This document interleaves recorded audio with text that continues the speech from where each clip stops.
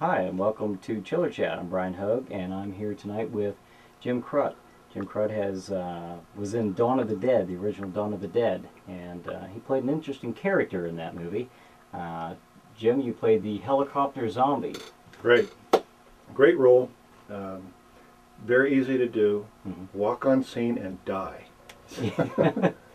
in the scene, the folks who are trying to escape from the zombie epidemic fly their helicopter to a small airport, which happens to be the Monroeville Airport.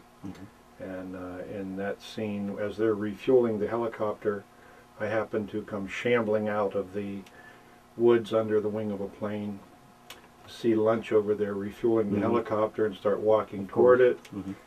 And as nice warm meal. It was a chilly or somewhat rainy day, as I recall. And then my character climbs up onto the boxes which are between him and lunch, and man, the helicopter blade just sort of, changed the whole weekend. Yeah, kind of put a dampener on your day. Right. It's been sort of an iconic moment. People have gone when they've seen it, and other ones have gone yay, and other ones have just laughed. So it's provoked a wild variety of reactions. Well, I hear this.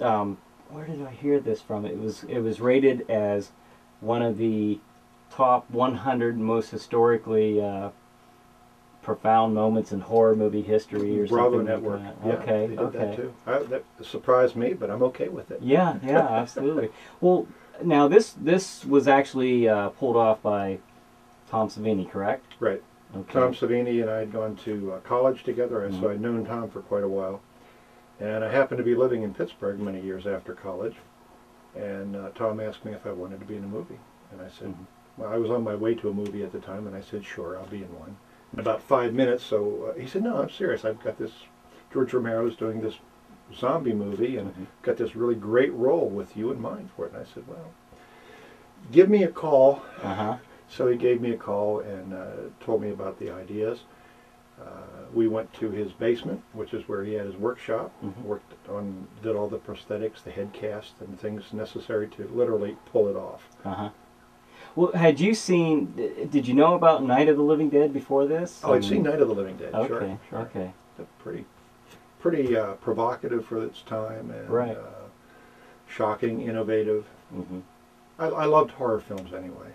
I mean, I grew up on them. Everything from them to The Thing, and Tingler, you name it. Everything with Vincent Price. Right. I love Vincent Price. Boris Karloff and all. Oh, well, now this scene, you had your head built up. There was a prosthetic on top of your head, correct? Correct. Now, can you explain how this was pulled off? Okay. From the construction phase on, Tom had cast the front of my head in plaster, so I was breathing through a straw for about 20 minutes in order to stay alive during the plaster hardening sequence. I did the back half, which was okay. And after that gruesome moment, he called me a couple days later and said, hey, the plaster cracked, we're going to have to do it again. Which you were thrilled to hear. Yeah, I was absolutely thrilled. But Tom took care of me for the makeup sessions as well as the on-set, on-scene things, so I was okay with that. So we did it again. From that he had the bust of the head, and was able to do a build-up of the prosthetics. There was a sort of a rubberized foam on the top through which there were a couple channels cut. And in those channels then were tubes for blood to flow eventually. And on top of that then the rest of the head was finished and the hair was nicely done.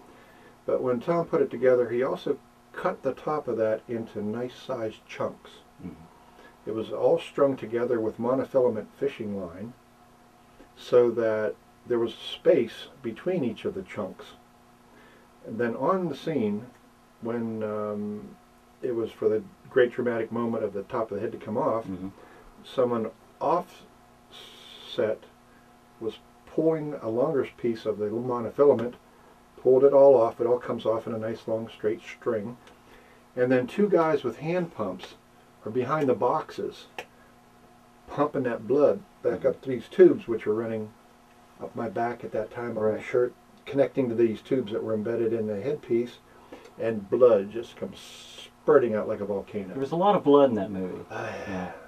And that was unusual too for movies at the time. A lot of the violence was implied. This is one of the opportunities you had to see. Whoa. Everything from the screwdriver in the ear to the shotgun to the head, all that sort of stuff was happening in it. Yeah. Well, you knew something was a little different in the first few minutes of the movie. You're seeing people's heads getting blown up, and you knew you were in for a ride visually. So I've dabbled in the foam latex. I went to school for this at the Art Institute. Now my question is, did he have an extra appliance there in case the first take didn't work? All I can tell you, Brian, is that there were two outfits. Okay. I didn't know if he had a second appliance or not ready to go, but fortunately everything came off literally in the first take. Okay. Well, that's good news.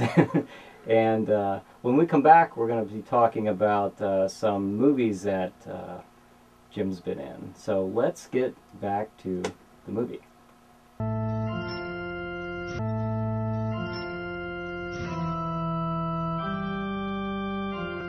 And welcome back to Chiller Chat. We're here with Jim, and we're talking a little bit about some of the movies that he's been in. And we were just talking here about zombology. Now I'm a little interested in that now that you started on this. Could you explain this again? Well, the concept for this movie was a little different because three independent filmmakers each did a short zombie film, and then it was woven together, and it became the story of the kidnapping of Tiffany Shepis, who was a scream queen, well known in horror circles. And in one of those segments, A Slight Case of Zombism, I play a doctor. I'm not one, but I play one in the movie. And when a patient comes in and he is being examined for what he thinks is a case of athlete's foot, but again, his wife thinks it's more serious than that since he's been eating the neighbors. Right. And gives him a diagnosis. Just keep spraying it.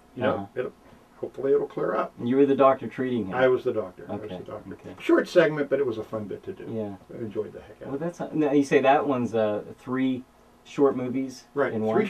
Three independent directors did them, and then it was woven together. Okay. So that's zombology. Zombology. There were going to be 4, but the 4th one became too long and developed and became Deadlands 2, Trapped. Okay. Gary Ugaric, the director of that, had cast me in as Dr. Robert Mitchell, who, it's a zombie film, surprise, but in this case, rather than being a zombie, I get to be the evil government official who's in charge of this outbreak, which takes place in Hagerstown, Maryland. Well, that's a natural progression up from a zombie. Yeah. At least there's a promotional change. I like that. Well, this is, now this one is coming out, what, this year? Yes. Okay. I think there's supposed to be a release party coming up in October for Trapped, and it's coming out on HD DVD. Okay. As opposed to Blu-ray. They said there are like millions of people who still have these devices out there, and they're going to take care of that audience since nothing has been produced for it for about a year. So anyway, they're doing that as a segment. Earlier film I had was The Guatemalan Handshake, and that I played a power plant operator who gets torn up by some lunatic who's wrecking the place. No, So there's a little when was variety that? there. How long ago was that? About 4 years ago, Okay. and that made the rounds of a lot of film festivals nationally. Did very well internationally as well. So it's been a rush. Mm-hmm. It's been a variety. I did have a small role coming up in Joe Shelby's film The Green Man that he's working on in Pittsburgh. Joe Shelby was also one of the bikers in Dawn of the Dead. Okay. And in that, I'm just a diner at Heinz Hall, harassing waitresses and things like that. Mm-hmm. So a little variety. Mm-hmm. I like that. The other one, just a few months ago, Anthony Coliano is doing a film called 12/24. It's a zombie film. I mean, you get your Santa zombie, you get your elf zombie, you get them all. I don't know if there's a snowflake zombie. all the holidays, huh? Lordy, they're all in there. Uh-huh. 12/24, I guess, is Christmas Eve. Oh, okay. And in that one, Makes sense. he said he wanted to ask me if I could do a role in it, and I said, well, what do you have in mind? And he said, well, wasn't quite sure yet. Mm-hmm. So it got closer and closer to the time. And he said, well, look, this is the last day we're going to be shooting in. I said, well, look, I'm on my way to Pittsburgh. I do some Society for Creative Anachronism, medieval reenactment, where I do a lot of archery. Okay. And I said, I'll be taking my archery equipment. And I also happen to have a couple broken arrows. So maybe we could work those in. Hmm. So we did. I became an arrow shirt zombie. So I have some like arrows sticking, out. But fortunately, they're cool because they're my own arrows that I make. And it was just again a short segment. I was gonna say you couldn't do the head one because that It's would have been killed done. you. It's Well, been it would done. Yeah, I have know. killed you as a Yeah, so zombie. you can stick as many arrows in him as Right. you want, but it keeps lumbering along. One through the head, he's done. Okay. I wasn't a running zombie or a slow walking zombie. I was sort of in between on that one. We're just trying to hurry to get it done. Right. Right. So actually, this evening, Mm-hmm. whatever day this happens to be, Mm-hmm. they are running a premiere of that, pre-release premiere of that in Pittsburgh. Oh, okay. So 12/24. 12/24. Mhm. Okay, about several different zombies of multi-holiday themed zombies. That should be interesting. That's an interesting thing. Just picking up on what you're saying, I have no idea what the rest of the movie's about. Okay. I only know what my segment is about. Uh-huh. And the same thing going back to Dawn of the Dead. They said, okay, you're at the helicopter. Here's the helicopter. Here's the airport, and this is what's happening. Okay, cool. I had no idea what was going on with the rest of the movie. It's not like, please come in and consult on the script. Here's everything that's going on. It's like, no, you're in this segment. Mm-hmm. So how do you act as a zombie? Well, the only other zombie movie I'd seen, other than from Night of the Living Dead, were the old black and white. The sugar cane plantation zombies, voodoo white and all that. zombie. Yeah, all that stuff. Bela Lugosi. Rising up from the. Yeah. I said, do I talk in this, or moan, or what exactly do we do? Whatever you want to do. Okay. I love artistic freedom. It's sort of like what we're doing tonight. Yeah, it's good and loose. I like that too. Well, did they ask you? Was there ever another option, or did they say you're a zombie, or did they give you another role? Dawn of the Dead? Yeah. Oh no. You knew you were going to be a zombie. Tom cast me for that specific. Because role. of your height, I take He it, said or? the height, the shape of my head. Okay. Because your head would have obviously had to reach where the blade was. Okay. Yes. And maybe because he knew me and we worked together, and by chance. Uh-huh. And often as not, I've been to a lot of film conventions, and sometimes we'll sit around and I'll say, how'd you ever get in that movie? Mm-hmm. Well, I was sitting in a bar, or I'd gone to a movie, I'd done this. So a Tall man walks in a bar. Tall man walks in a bar. Yeah. Boom. Yeah. One thing leads to another. He's in a movie. And it happens like that more often than not. I can imagine. So anybody could become a film star. Seize the moment. And with that bit of news, let's get back to the movie.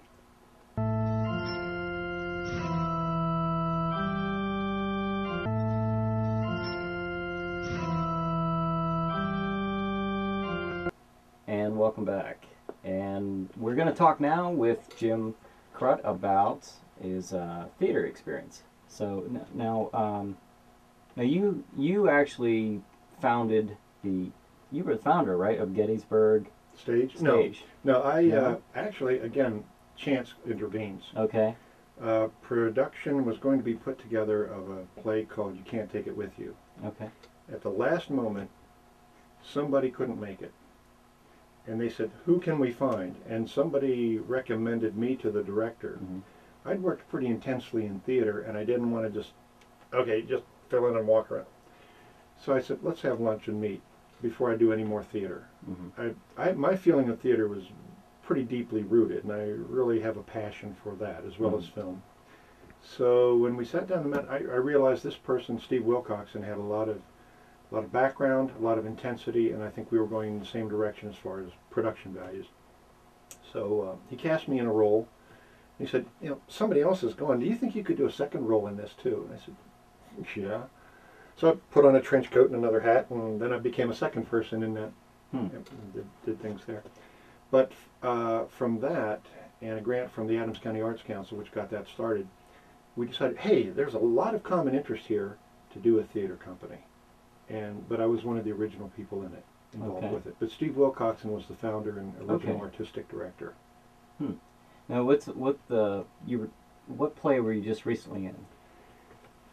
We thought, well, to explain a little bit, we'd take a little edge to Which some one of were our you in a productions. habit in? The habit I was in was Sister Mary Ignatius Explains It All for You. We paired that same evening with Doubt, just like the film that had Meryl Streep in it. But I was Sister Mary Ignatius. It was kind of fun greeting the audience, standing there in my habit with a ruler, just keeping an eye on them, keeping them in line. It was interesting productions. We've had some challenging things we've done.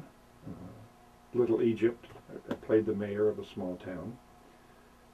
Who was a bit of a philanderer. So anyway, there's an opportunity to, through theater and really through film, to live other lives, other existences in a safe fashion. And I think that's one of the attractions of film.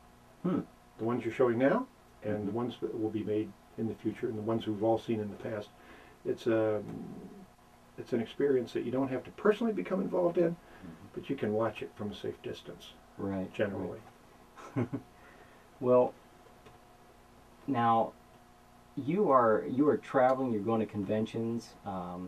You're going to, in fact, tomorrow you'll be in Pittsburgh. Pittsburgh, the horror and realm. this will be showing after the fact. But now, how long after Dawn of the Dead was it before you started going to the conventions? Oh, just like that, about 20 years. 20 years, okay, just like that.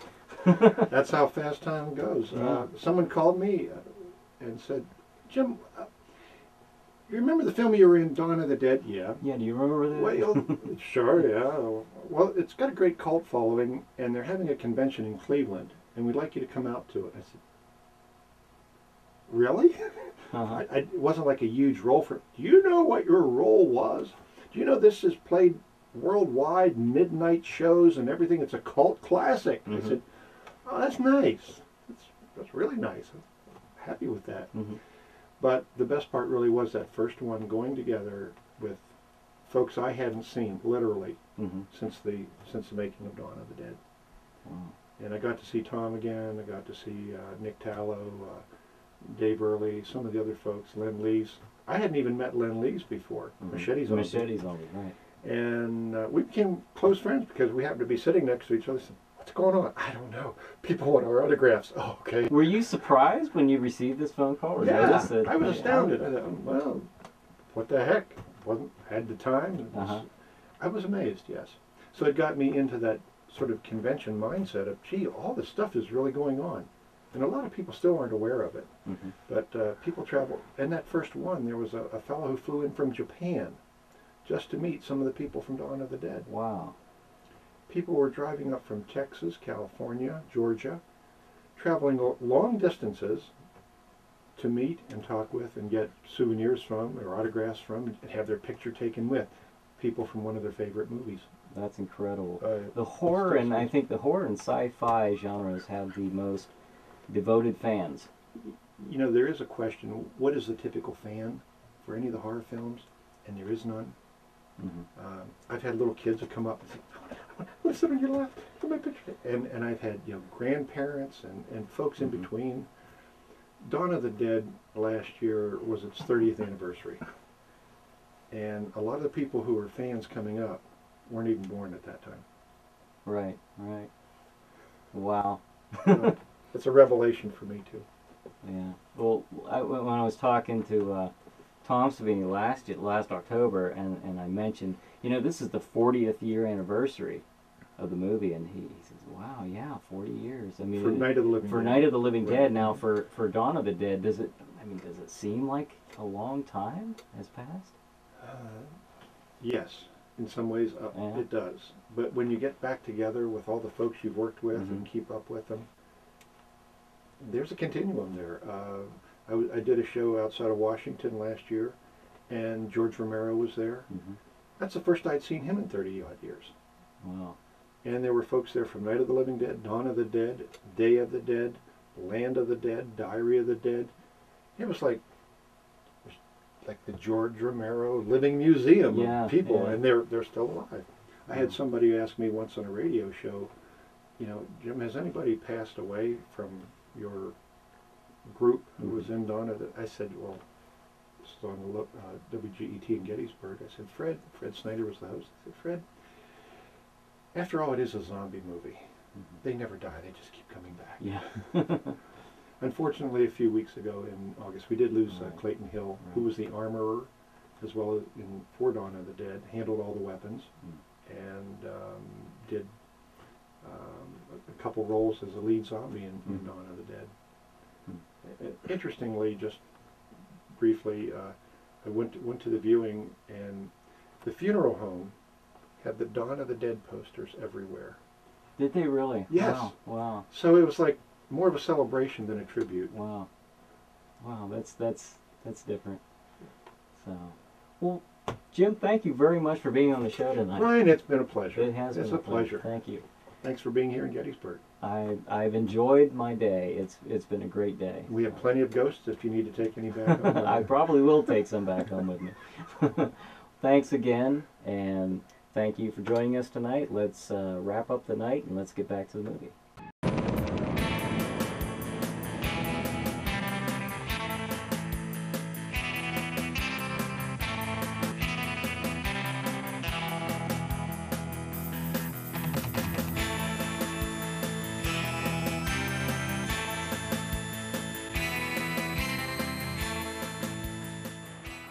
How many times do I have to tell you, just because something isn't good doesn't mean it's bad?